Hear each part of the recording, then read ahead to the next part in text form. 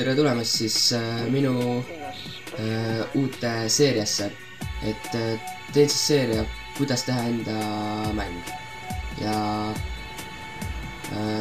esimeses osas ma siis näitan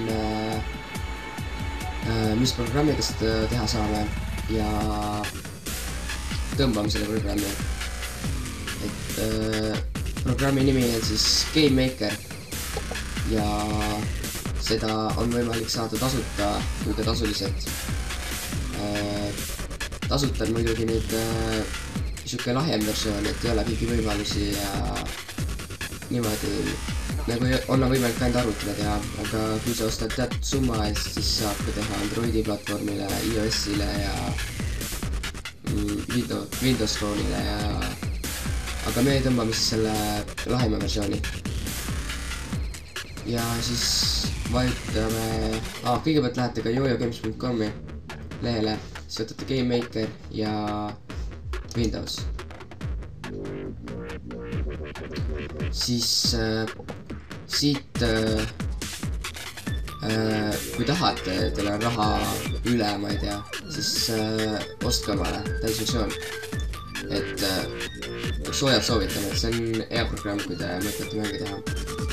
Aga me praegu tõmbame Game Maker 8.1 light versiooni ja ootame, kui neid ära tõmbab. Siis põhimõtteliselt ise olen selle programmiga teinud mingi 2-3 aastat mänge, et mitte küll järjest, aga niimoodi kui tuleb mõte mõne mängu peale, siis olen üritanud ikka midagi teha ja põhimõtteliselt järgmistes osades näitan teile, kuidas teha mingit sellist lihtsamat mängu ja te võiksite kommentida, et millist mängu me võiksime teha, kas mingi platvorm või mingi pealtpoolt tulistamise või rollimängu või aga jah, et selle light versiooniga on see probleem, et sellega saab 3D mänge teha ja installer sai valmis, nüüd installime peale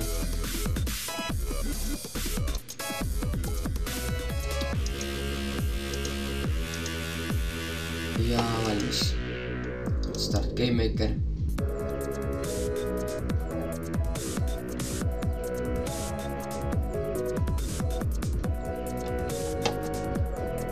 Siis alguses teeb mõned update'id ja põhimõtteliselt kohe saan teile põhilised ära näidata.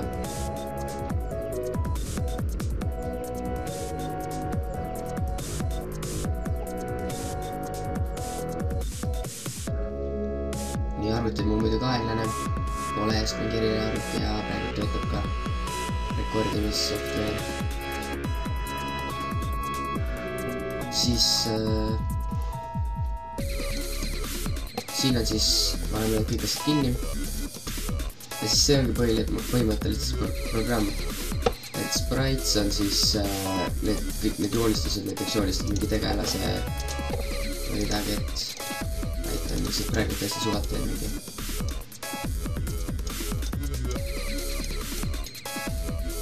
Siis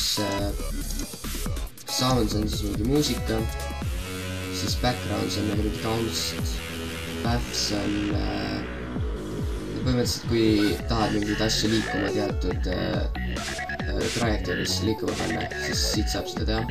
Scripts on siis edasijõudmatutele juba siis, kes on nagu siuksed proomad natuke ja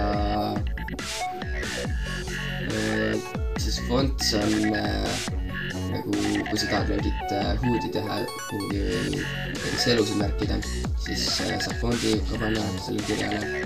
Timeline siis ka proomatele natukene, et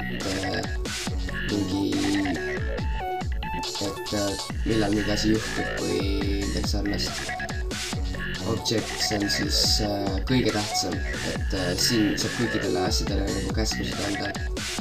Et näiteks tavalise mängija need nupud, millega ta liigub ja muud säärest.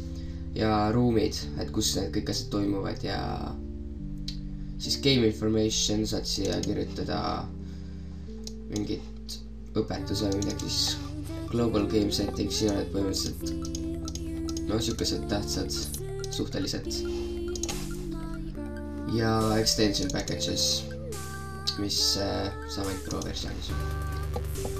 Ja põhimõtteliselt selle video kohta nüüd ma arvan kõik ja järgmises osas teeme siis mingi lihtsa mängu ja ma arvan, ma teen need nagu episoodidena, et alguses teeme siukest lihtsama, siis täiendame seda iga osaga ja te võiksite kommentides jätta, mida te arvate sellest, kui ma sellist seeriat teen.